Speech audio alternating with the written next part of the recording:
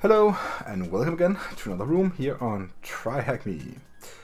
We're gonna do the one called Intermediate Nmap today. Now it's a difficult to easy room, and it kind of struck me when I saw the room Intermediate Nmap. I figured this would be a good room, but then it was marked as easy. Now I would really like something marked as medium for this kind of room because intermediate is not easy. Anyways, it is a really easy machine.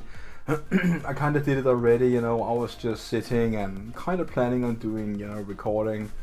Video was running and then something happened and I just have to stop it. So I'm back again, recording whatever, you know, thing was left. And this is actually finding the flag. There's only one question inside of this, you know. For obvious reasons I'm not going to show the flag because I think you should find it yourself. But it is really easy, and I must say, like, this is really easy. So what we're gonna do is just copy paste the IP address just like that and go to any terminal just like that. Just start our normal Nmap scan and do like standard script and standard version. And when I saw intermediate, I just plugged in aggressive because I wanted as much information that I could ever get. Because this is what I really saw, like intermediate Nmap, you know, gonna test your combined grid Nmap skills. So so we did that. We ran the Nmap scan. We noticed the port 22 is open and port 2222 is open. And we saw something like some weird TCP port. And just read, and it says in case you forgot, use a password. You got a username, I got a password right there. So basically that's it. You know, you're gonna take this username and password. SSH Ubuntu and then take the IP address, you know, basically just this IP address right here. Come on, thank you. And like that, and say yes, I want a pair of fingerprinting, and then take the password, you know, it's everything just to the G. There we go. And just paste it in, and boom, you have a shell. Now that is just too easy. Clear the screen, ls.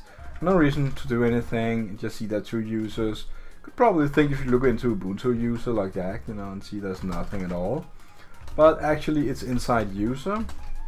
And inside user you see a flag, it's right there, it's readable by anyone. You can see the owner is root. Root can rewrite, the group root can rewrite, and anyone else besides that can read it. So basically that's just catting it out, you know, and you're done with the room.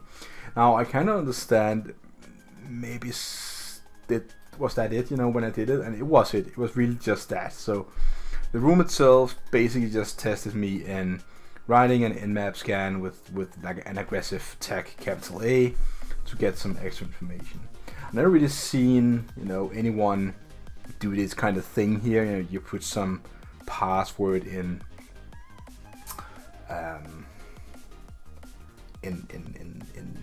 whatever this is, fingerprint string, you know, for this particular service.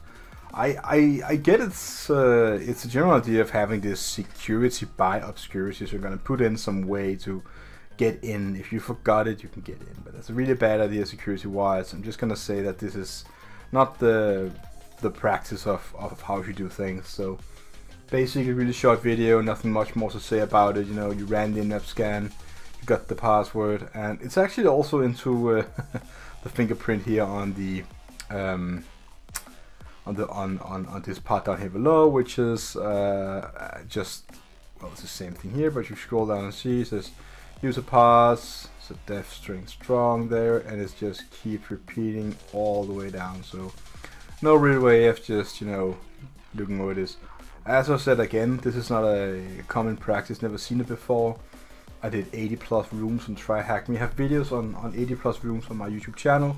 Please consider watching that, and I guess that's it for this video. Really short, under 5 minutes. That's the one. See you again out there. Have a really nice day.